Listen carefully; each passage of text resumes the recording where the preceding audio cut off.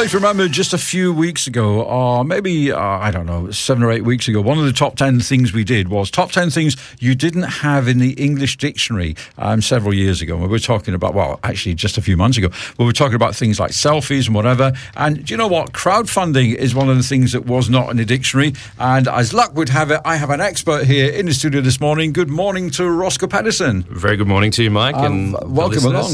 And I have to say, it was really interesting. We were chatting about this off air. Crowdfunding, nobody knew what it was, how just literally a few years ago. So give us a bit of history about it. Where did it all start? Crowdfunding's only 7 sort of years young, and it's gone from strength to strength, and now daily there's 71 million US raised through crowdfunding platforms globally. That's a huge amount of money. Yeah, it's 34 billion a year, and it's doubled each year for the last 5 years. Wow, that's quite amazing. So for people that don't know, what is crowdfunding? Crowdfunding is literally where you put up and communicate your idea, hopefully, very clearly, online, and you essentially get people to get behind your project, to have the experience of co-creating the product or service that you're launching as a business or as a charity or as a not-for-profit or something like that. There is also another side to crowdfunding, which is like the charity side. There's donation platforms like GoFundMe and Chuffed and things like that, where people, their mum gets cancer and they need to raise some money for an operation. Sure. So there's a business application and a personal application. So let's first of all look at the business side of things. So somebody wakes up one morning and goes, wow, I've got the best idea. This is fantastic. Oh, hang on a minute. I have no money. And you've said yourself, they've got to be clear. I would imagine a lot of people that try this crowdfunding are just not clear on what it is they're trying to achieve. Well, I think that's business in general. I don't know that that's just crowdfunding. You're a sight question when you say to somebody at a networking event, what do you do? And as your eyes glaze over after 10 minutes, you say, just get to the point. Give me your elevator pitch. Get to the point right now. And I guess it must be the same with crowdfunding because, let's face it, that people are being pitched all the time. Yeah, absolutely. So you've got to keep it clear. So a business or a would-be business has an idea, and they think, but we need some financial help. Yeah, well, I think the first thing is they need to really break down that financial goal and make it just what they actually need, not some grandiose number that they've plucked out of thin air, said, I need $1 million bajillion. That's just unrealistic. But if say someone wants to build a building and they can get away with building a bare bones version of it for 40 grand or 50 grand on a block of land or something they might already own and get a start, then they should go for a goal like that versus like the 500 grand or 600 grand building they might want to have as a finished product.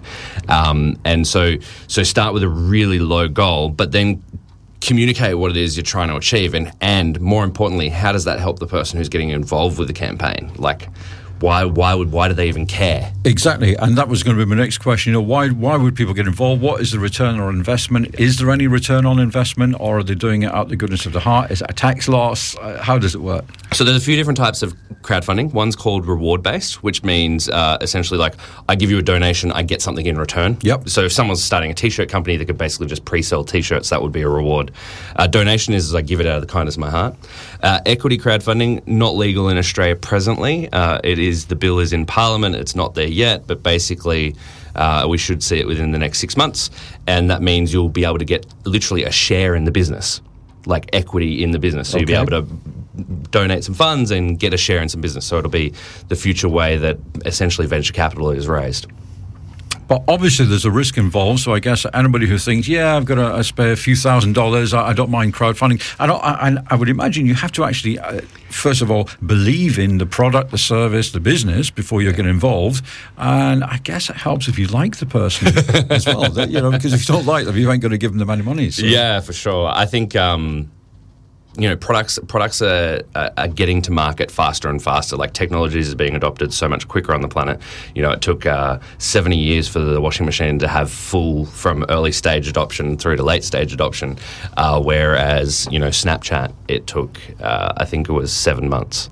Wow. So we're really accelerating in the speed at which people adopt things, and I think what will happen when we come to people investing in things like crowdfunding for businesses and the evolution is that equity crowdfunding, we will just see tech that will make people's heads spin when it comes to getting involved with people's businesses and buying shares in it and all sorts of different things. So there's cool things, and that's not where we're at right now. Where we're at is we've got rewards and donations. Yeah.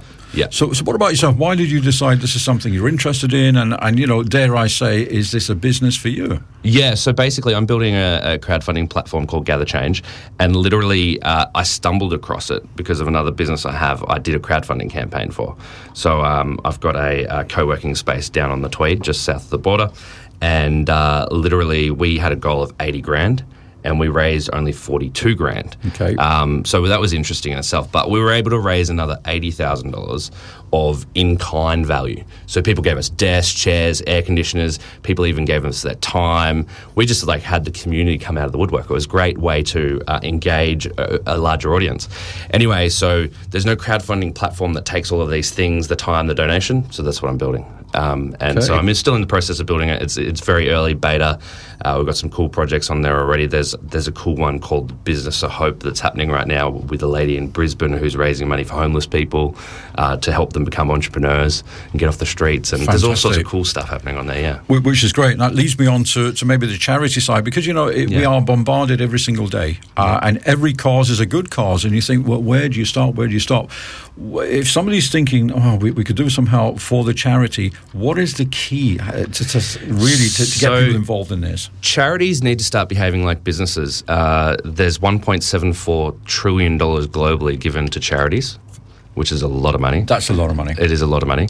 But the social consumer is starting to bite into that cherry. And what I mean by that is that there's social enterprises emerging, things like Thank You Water and products where you can buy something and you can be making an impact just by drinking a bottle of water, or by wearing the right line of clothing, or by buying from the right local supplier. So businesses and charities want to behave more like businesses and focus on the social consumer, because the philanthropic dollar is merging with the consumer dollar. And as I say, the problem we have is, and you only need to turn on the news at night, every single night there's a worthy cause. You watch a current affair, you think, wow, that poor family, but there's only so much money to go around. Yeah. And again, I would imagine now people are a little bit frightened because there are so many scams, and there are people out there who'll try and rip other people off. How do you know with this crowdfunding if it's genuine or if somebody's really running a bit of a scam? So I think how we're saying having too big a too audacious goal? I think that's what actually makes the trust go down in the space of crowdfunding is when people put a goal out there that's unrealistic.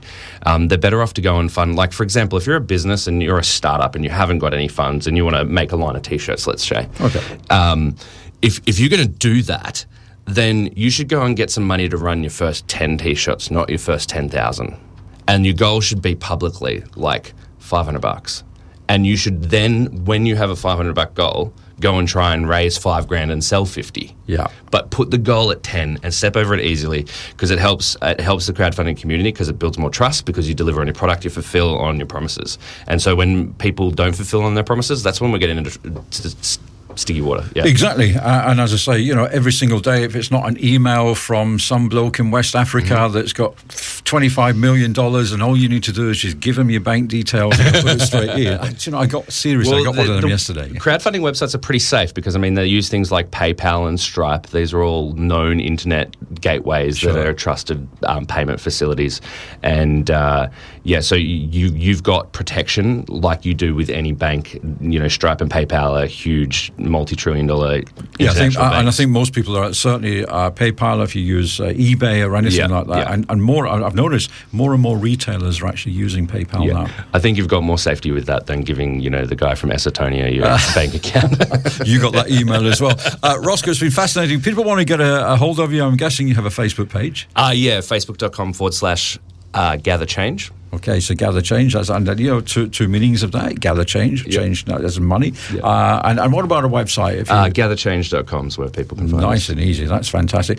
Really, really interesting. And I wish you luck with your business. I think it's a great idea. And also, we chatted to somebody a few months ago about pay it forward. And a lot of this is, if you want to feel good about yourself, help somebody else to get a leg up in business, which I think is great, or even from a charity perspective as well. Completely. And I think people just need to jump in and have a try with something small and have fun with it. That sounds great. Rossco Paddison, if you want to know a little bit more, we can give you Rossco's details. We'll get him to leave all of his information with the rain and reception. So give us a shout here at 101 FM on 3808 1101.